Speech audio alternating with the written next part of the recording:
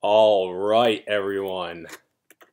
Hello, hello, and welcome to another episode of 2030 Podcast, Facebook Live, and YouTube stream. I'm your host, Allensaakyan, and today I have my friend Patrick Brennan with me. How you doing, Patrick? Good. I'm a little hungry, but that's about it. We are gonna get some food after we finish doing this. We've been having some great conversations about observing people. And we wanted to share these conversations about observing people with you guys at home. Now, Patrick, what do you think when you look out into the world today? Start us off.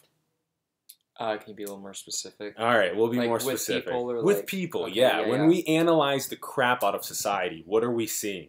I want to start by saying I have zero. Alan has vetted me into his science nerd community, so I don't have any degrees. I'm not a PhD. This is just my opinions and what I know based on my experience. He's being humble. He's a smart kid. That's why he's here. He's 20 years old. He moved from Montana to the Bay Area to pursue some goals. And just like I did moving from South Dakota. What the hell do we see when we observe people? People want fast results, very basic material. It's almost like robotic, and it's kind of depressing to watch because you feel disconnected with your own species almost, in a weird way to put it. What is robotic? Because when I catch myself scrolling through my Instagram, double tap like. Yeah, that's what it. I mean, you'll text somebody and you'll say LMAO or LOL, and you won't even laugh. Just Yep. excess air will come from your nose. You'll go, and it's like LOL. That's so funny. But no, it wasn't. There was zero reaction whatsoever. What else You're just going has through the motions. become robotic? Besides the social media consumption, what else do we see that's robotic? I think just emotions. We don't look at dating, for example. People just don't go out on dates anymore. People have a hard time interacting with one another. You'll notice too that people will have a difficult time looking you in the eye and speaking. Yeah. I think that's a big one, and I think that's just a motive of it's so easy to, and so people always say, oh, it's easy to get behind a screen and say whatever you want, cyberbullying, this, that, but it's kind of reshaping us as humans and how we interact with one another. It's kind of dark and twisted. But So let's elaborate a little bit more on that. It's hard for people to now look at one another in the eyes. It's become hard. So why is that a problem? 50 years ago, 100 years ago, was it different? Were people better at interacting with one another than we are today? Are we too distracted now?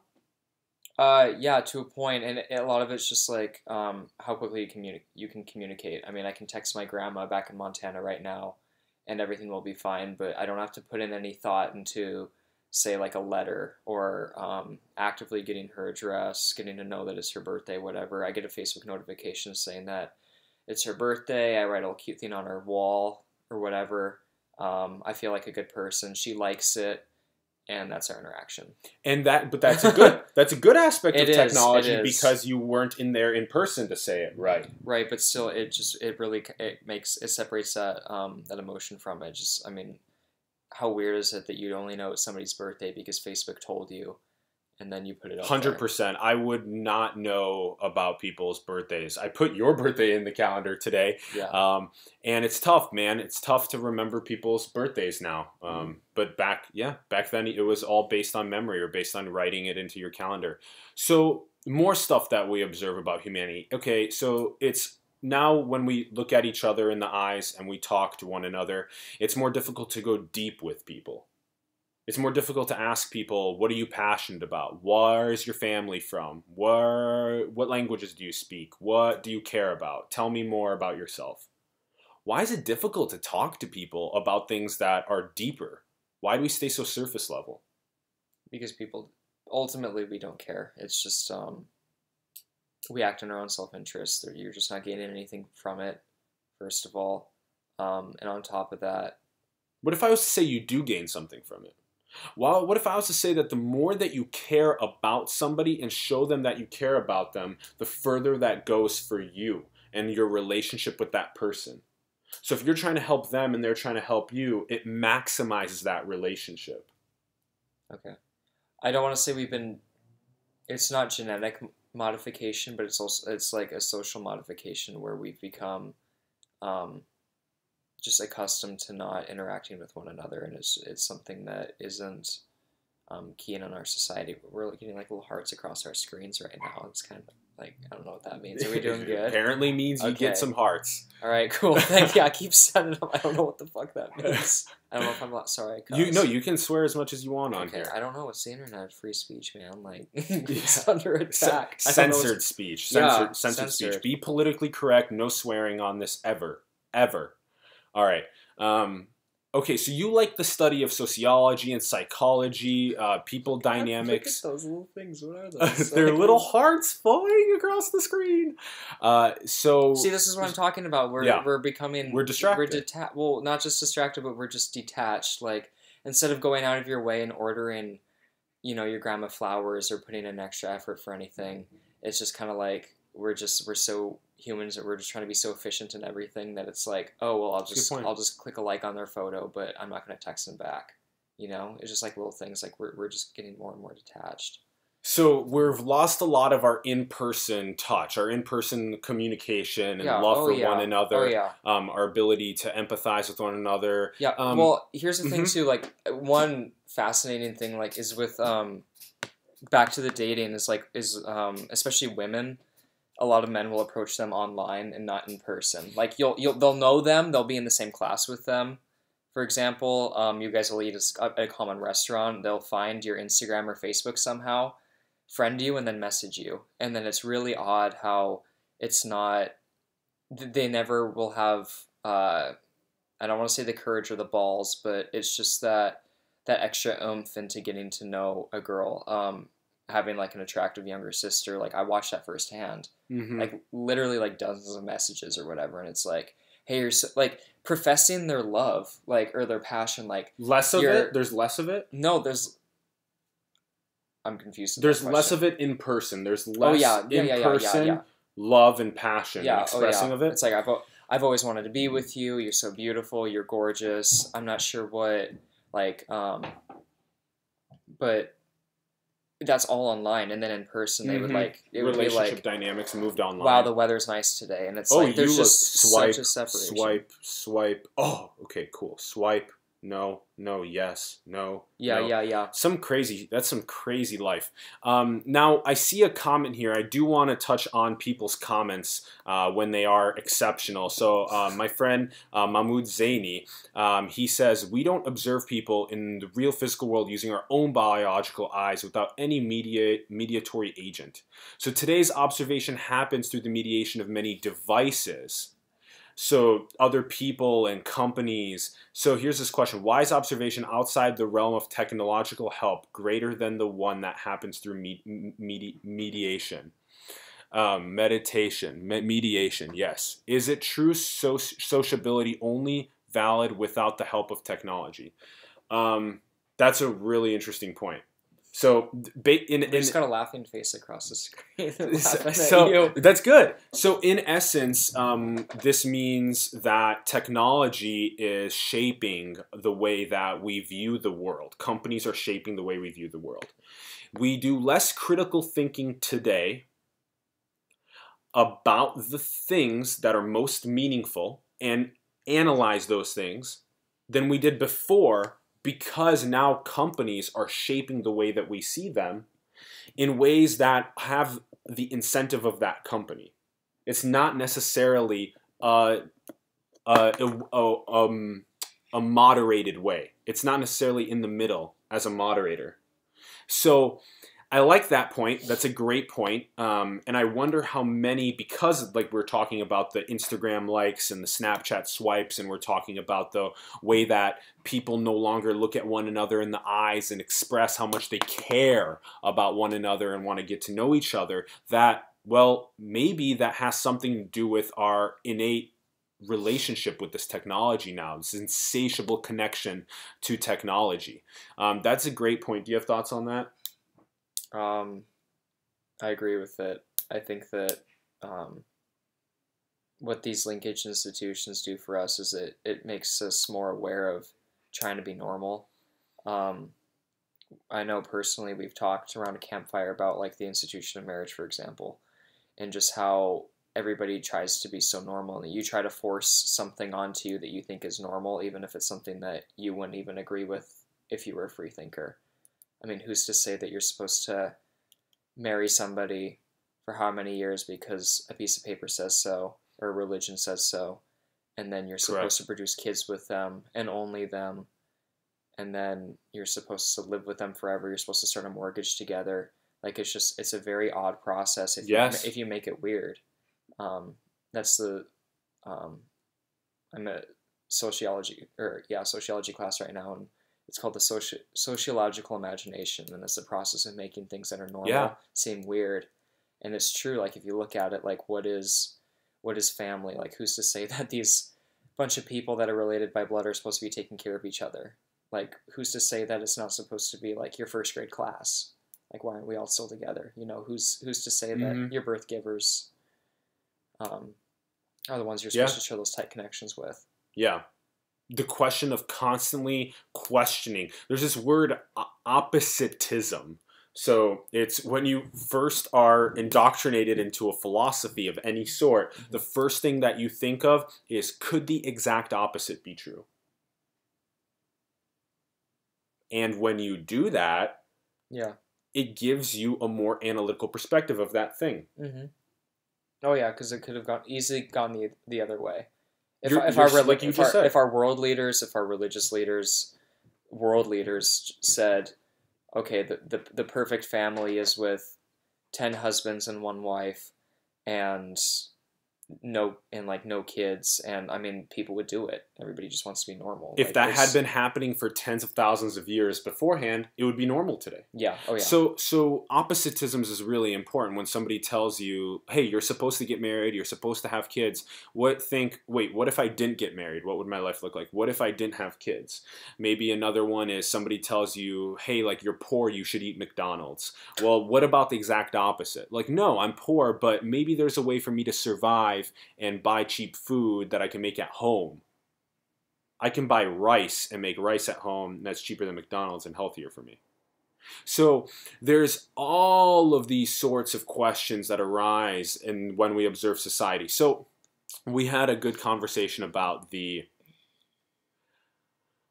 differences between these sort of soft sciences, which are the sciences of like observing people, sociology and psychology. The brain is definitely not soft. The brain is very neuroscience. It's very hard science, but so is, biology and physics and chemistry. Those are harder sciences. Now, we don't even relate to them on a versus basis anymore. We relate to them like it's all intertwined. Yeah. And that's what really gives us this interdisciplinary view of this world that we live in. We don't just live on the rock that orbits the star, and that's because of space-time and physics. But we also see all 7.5 billion people on that floating rock and exactly what they're doing as closely as we can observe and analyze, and then what insights that gives into us to build a better future. Yeah. Yeah? All right, cool. So, any other thoughts on that topic before we move on? I don't think so. That was well said. Thanks, Bella. He says some good shit, too. I really like Patrick. I hope you guys do, too. Again, thanks for tuning in.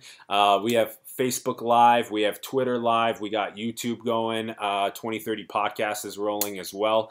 Thanks, everyone, for tuning in. Please share if this is interesting or making You need to address the comment, though, that we have. Did I just quote South Park? That's probably me, maybe. Unconsciously. Maybe one of us did. I'm not sure. Wait, okay, so let's go on to the next point. Point. So the next point is about consumption versus creation. We've talked about this before.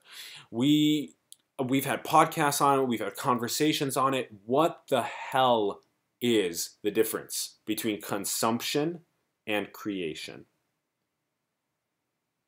Why is it important? You need to have a good balance between the two. If you're just consuming all the time, then you're just a slave.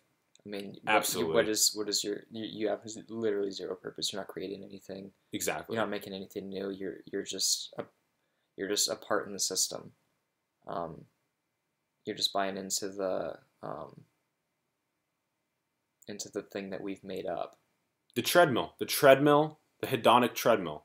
We will just keep going and keep buying and keep consuming and keep materializing and keep posting and keep doing that over and over daily, pooping, peeing, sleeping, the over drinking, smoking, consume. Now, when was the last time that we posted a line of poetry? When was the last time that we wrote a short article? When was the last time that we painted something? When was the last time that we grew a little bit of vegetables in our garden? When? When was the last time that we did that? I have some vegetables growing right now. At least there's that. I try and post things on the internet. I try and make these videos. We're making one right now. This is not consuming. This is creating. And we challenge all of you guys to create something like this into the world. A video or something that's written or your vegetables in the garden, whatever it is. Create something into the world. Otherwise, we're just caught in the treadmill of consumption. I think that's why people start families, though. One reason is why you have families, why you have dogs, why you have things, because you get to, you're giving then. That's good. You want to find a peace and you want to create something and you want to give purpose to the world, I guess. You kind of want to send your influence and see how it turn out. I think it's different with biological kids because we also have a way that we want to spread our genes and see what would our kids be like. But at the same time, we want to create something. We want to watch something start from a beginning and grow to an end, whether it be a plant, tomato, pot, a dog, or a child, or even just a project, whether you're a small business person or an entrepreneur, you just want to see something grow and nurture and succeed. And it's literally the same thing as being a parent. So, I mean, if you're a parent, whether it be of a business, a puppy dog, or a family, it's you're trying to make something greater than yourself. You're investing in something that's not yourself. I wasn't expecting you to go into the family side of things, but I like that. I like it. It's unique. I wasn't thinking about that. You're right. We create by having kids. Yeah. That is a way we create. We create by having dogs, etc. So now we raise them. We provide happiness to them. So I just want to challenge that point a little bit, though. When you create something like a child into the world, and if we don't challenge that child to become a creator of sorts, then is not that child continuing to just consume? They're consuming diapers, they're consuming food, they're consuming energy and resources of the planet, and then they end up becoming an adult and their parents have never taught them how to make anything into the world? I think there's a few rare instances where there's going to be... because it's a combination of genetics too. Some people just know you're not really taught to free think or do anything valid, but we're not taught to free think. That's a big problem. Well, I think that if you were born in like a test simulation where you're not given any opportunity to free think at all, I think there would be a few rare instances where somebody does question their meaning regardless of correct a lack of, correct. I mean, but the majority of the population, I mean, you kind of look around you and everything's just free think. Yeah. Not born to free think. We don't live in a world that catalyzes free thinking. That is a big problem. We get sorted in half in the United States, just polarized right off the bat. You're Republican or you're Democrat. Right off the bat. You say something I don't agree with, cognitive dissonance. Nope. Not listening. Doesn't matter. Right over my head. I believe in my thing. That's it. That's not cool. That's not cool. That's not open-mindedness. It's not a growth mindset. That's not being in the middle. Well, and I found that the people that realize that there's greater meaning in life are people that travel, because they're willing to actively place themselves in literally a foreign world. You have to learn a new culture, a new language, new way of doing things. I mean, if somebody from Denmark, for example, came to the United States, they'd be like, what the fuck? Like, you just elected some dictator. Half the people hate each other in the country. The other half hates the other half. There's just so much conflict. And But at the same time, like we think that we're the best. We believe we're the best country in the world, Absolutely. which I'm not saying we are or we're not. I'm not taking a position on that. It's just a statistic that no matter what country you're in, you probably think you're better than the guy next door. Probably. And we also have like you mentioned at the beginning, we need to become comfortable with being uncomfortable. Yeah, we just got an angry face, and that's so important. I'm a little uncomfortable right now. Stop it. But how important is that? We all know that we gotta take the risks in life. We have to take the risk. Take the risk and start your own business. Take the risk and travel to a different country. Take the risk and walk across the bar and talk to that guy or girl. Yeah. Oh, yeah. How hard is that? Go take those risks. Learn how to take those risks. They will pay off. You will have lessons learned from every single one of those experiences. Well, and that's what we were talking about earlier. When you're becoming a slave to the system, it's disconnecting your ability to do that. Yes. It's just a shit distraction. There's a wonderful motivational video that I'll give you later, but it's like some smart guy who's smarter than me said that everything we do is just shit. Like just put down your phone and just hit a book. Like when's the last time you put down your phone and hit a book? When's the last time you turned off your phone? Ding ding ding ding ding ding yeah, ding ding ding ding ding ding. I love that one. No, but like it's so important. When's the last time you turned off your phone for 24 hours and just enjoyed being by yourself? Exactly. I love that one. It's just yes. And there's a lot of science behind that too, but yeah, turn the device off for 24 hours. You have a weekend. I know you guys have a weekend. Turn the phone off for 24 hours. Text the mom, text the dad, text the girlfriend and boyfriend. Let them know ahead of time. Yeah, that's Phone's important. going off for 24 hours. I'm going to be reading, walking in the park. I'm just going to be thinking to myself about certain things. It's a beautiful experience. Beautiful experience. Yeah. You're not tethered to that device anymore. It's even better if you actively place yourself in a position or a location where there's no signal. Just going up to the mountains and just going camping with friends. Yep. It's not like you have to isolate yourself from the world. You can invite people with you. But guess what? There's no light pollution up there either. So you get a nice fat Milky Way to look at and observe at night. Yep. Yep. So you had this quote earlier. It was, "I like people of action."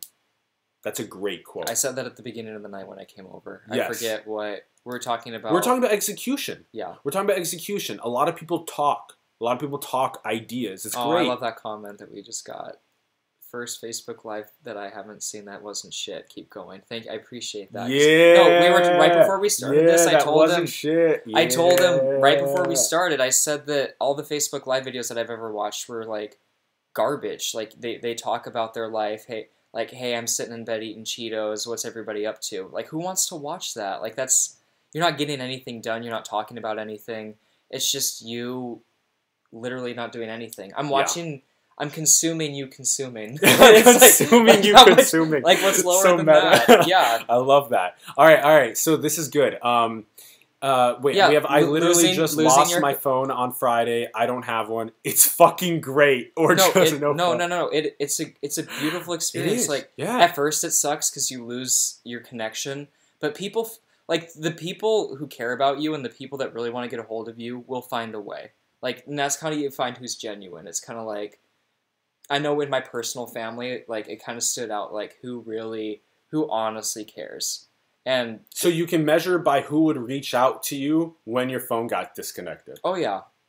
I mean, would they just get automatically just jump to conclusions, get pissed at you, or would they keep trying? Like, keep reaching out. Would you realize that that people lose their phone? Let's do this. Breaks. In the job setting, I see it as pushing the envelope and thinking outside the norm. We've always done it like this, but could it better, more efficient? Sometimes people get caught in the structure of the company where they are just middle men/women, post office effect, where they don't think for themselves and take some responsibility.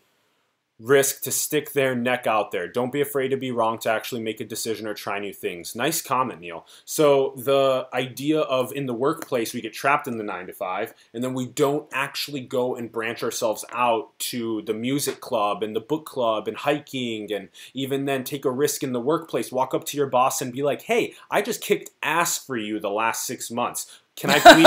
Can I have a raise? Can I have a raise? Like, yeah, no, just like stating the facts. Like State the facts. Get a raise. Or just find him on Instagram, send him a message, say that he's cute, and then hope for a raise. And then like, hope for a yeah, raise. that's like if the world ran like teenagers right now, that's what would happen. That's what would happen. See, it's true. It is. We got an I can't stop watching. Let's go. Let's keep it up. So this is good flow. Good comments, team. Keep pushing it out. We'll keep commenting as you go. So this idea of I like people of action. Yeah. Well, I want to touch on Neil's comment one more time too. Is I know I love the song by The Verve, Bittersweet Symphony. And even the music video is very poetic. It's just him walking down a street and just kind of. I mean, he's just walking right down the sidewalk, and he's not moving for people. He's just very focused. And I mean, people get pissed. Some people blow him off. They don't care. But it really and like, my favorite quote from that song is, "Trying to make ends meet. You're a slave to money, then you die." Yeah. Try to make ends meet. You're a slave to money, then you die. Yeah. That sounds horrible. That consumption. Sounds absolutely horrible. Please take me out of that matrix as soon as possible. I do not want to make ends meet and then make money and then just die. That is not what I want to do. And I'm very happy we're sharing this with other people. Like, don't just do that in your life. Do more than that. Go travel, go write, go explore.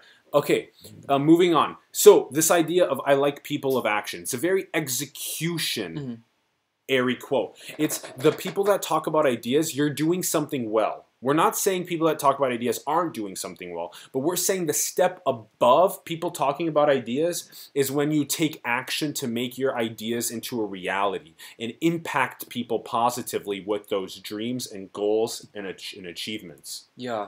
Touching on, I mean, just speaking on that, like people of action are found very in discrete ways in society or just in the world that you wouldn't even think about.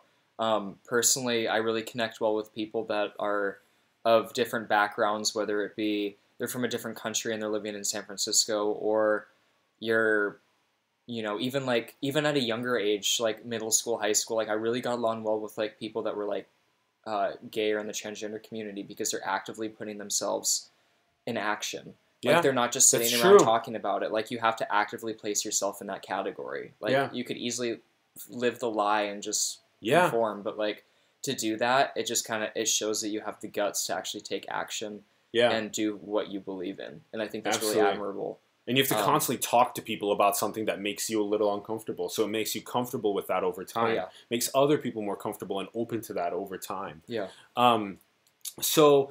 Okay, execution, crucial, build out those things. You would be surprised at how often people would think that you're a leader as well. Becoming a leader is a really good trait. It's great to learn how to lead and motivate people to come together to build things. And then furthermore, then learn from other people as a leader as well. Empathize and respect people that are older than you and what they can teach you. All right, so let's keep moving on.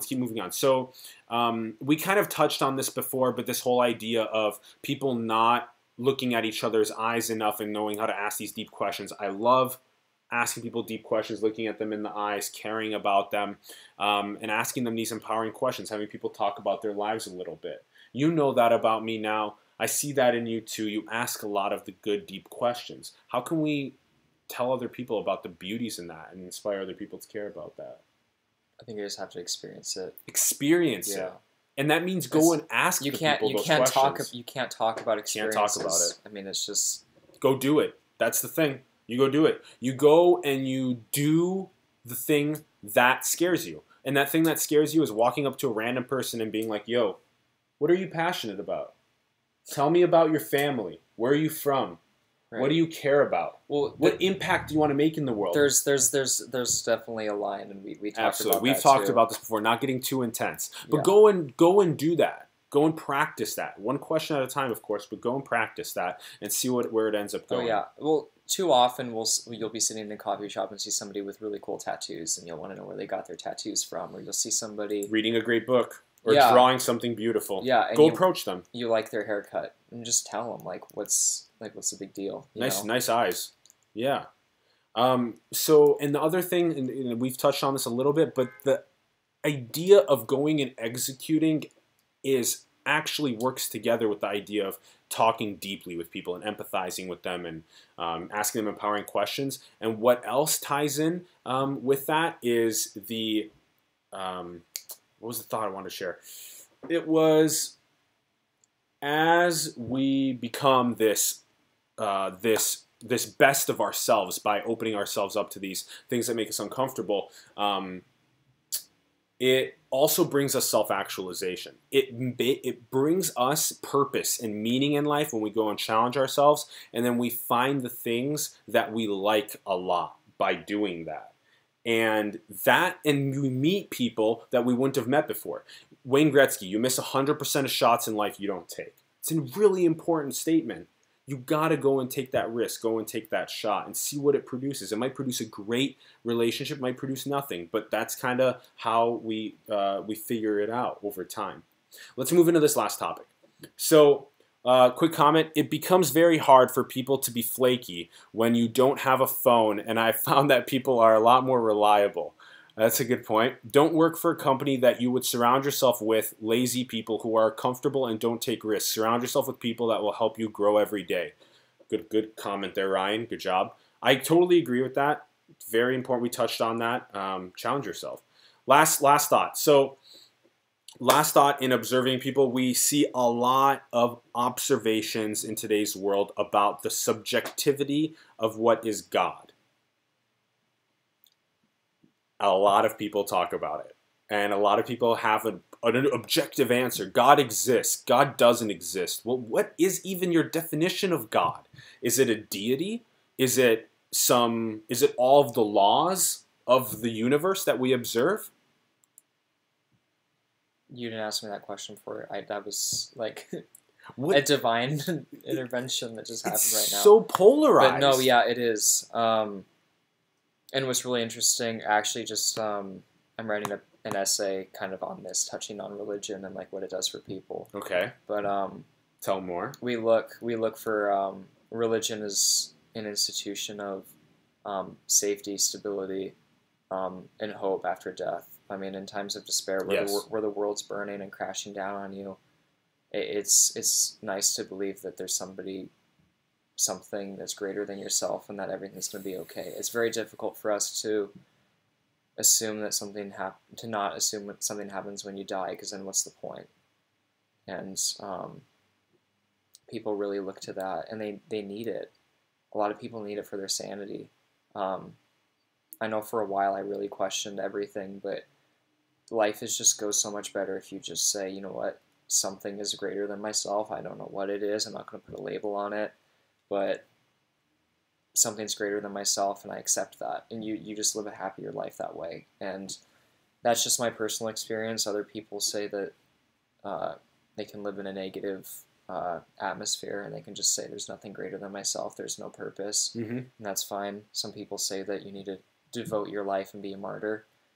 I don't want to say that's fine, but it's a little no bueno. Well, it's that safety, and I mean, we really see the revival of religion. I wrote about this in my essay as well. That's the part of religion that's not okay. Is killing each other. No, don't do it. Don't do it. If you want to start writing in public, look at all these questions. Here, keep going on this topic. Okay, sorry. We'll get to the questions in a sec. But no, should I start writing in public? That's a good question. Okay, fine. Let's touch on that. That's a good question. Okay. That's a good question. No, it is. I just need to write down my thought before. Otherwise, I'll forget it. Okay. No, talk about the writing. Well, stay here for a second. Just log it in your mind. Okay. Log it in your mind. Okay. So, Cooper asks, should I start writing in public? Depends on the situation. If you feel comfortable with it, do it. I'm not going to tell you how to make your decisions. No, but even if you don't feel comfortable doing it, try it. Oh shit! Right? That's what we gotta take that risk. Exactly. Yeah. Exactly. Yeah. So the whole idea of if you feel uncomfortable doing it, still go and try and see how it makes you feel. Maybe even write somewhere or draw somewhere or do something, create something somewhere where it's more open for other people to walk by you and say something. Who knows? Somebody might walk by you and be like, "Hey, I'm writing something similar," or "Hey, this might be a good idea to add," and you'll be like, "Damn, that's pretty cool. And that way you can be open to more criticism, make some new friends, that kind of stuff. If you're not growing, you're dying. True. How can you claim to think outside the iteration of your life? That's a pretty. If that's for me or if that's for you. That's a pretty good quote, or it's a pretty good question. So here's my thought about that. You'll never actually see behind the eyes of another person, ever, in your whole life. Hopefully at some point technology gets to some great point like that where we can actually do it, maybe. But for now, the better you are at analyzing somebody's actions, the better you are analyzing their behaviors, their every nuance of life, the more you paint a better idea of who they are. And then you can make small claims about what you perceive about that person. And so that's why even though when you're walking down the street and it looks like you're on the bus and you see somebody using Instagram and they look like they're just a zombie swiping, what if they're looking up a medical company that Instagram that they're trying to start using for their prosthetic on their leg? Mm-hmm. See, we never know, right? Things like that. Even whenever I see people with headphones walking down the street, I always assume they're cranking some zombie rap stuff. Some Soulja Boy? Yeah, just like really weird, monotonous, like pop culture, like what everybody listens to. But I've always wanted my mom. Now watch me, you crank that soul. Now why you? I remember in 2008 when Michael Phelps was behind the blocks for one of his big races. He had his headphones in, and my mom was like, "I wonder what he listens to. Like, do you think he listens to like audiobooks or like, do you think he listens to like prayers?" And I was like, "What?" Like, it's really interpretive, like what you could be listening to. It's just like weird how people. He probably listens to left arm. Oh, it was right arm. It was left arm. He wrote a book about it, and it was Eminem. So. Oh, it was Eminem. Yeah, it was Eminem, but Eminem's decent at least. All right. So we have another. We need to be surrounded by people who radiate self-love and abundance. So we don't program future generations with gnarly beliefs like money is bad and I'm not good enough and I can't live the way I want to live. Most people are living in an illusion based on someone else's beliefs.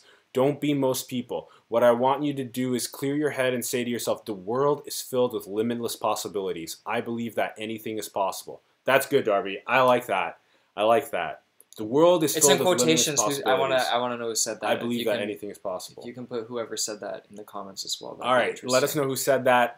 That's good. Yes, don't allow yourself to be limited. Trust in yourself and your ability to bridge outside of what makes you feel uncomfortable and inspire younger generations to do the same over time. So let's. Do you remember your point about God? We need to wrap it up after this. Yeah.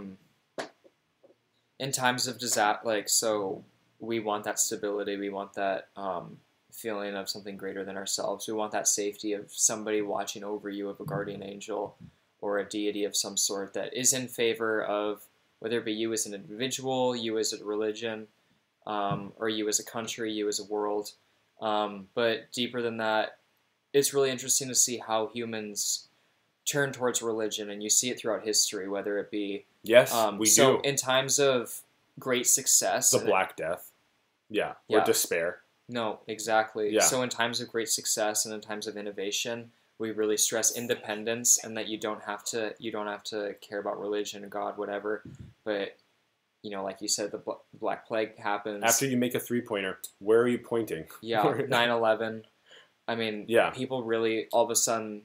Oh, here's God, and then it's everybody becomes reborn. Yeah, they find that's a good point. Passion. So God is accessed in greater quantities in times of despair. Exactly. Yeah. Your dad comes down with cancer, and then you access God. Mm-hmm. Absolutely. Yeah. Your dad just can't die and become nothing. What his spirit's just going to go into the energy. Like no, like he's going to go into heaven. He's going to live a good life. You're going to see him again someday.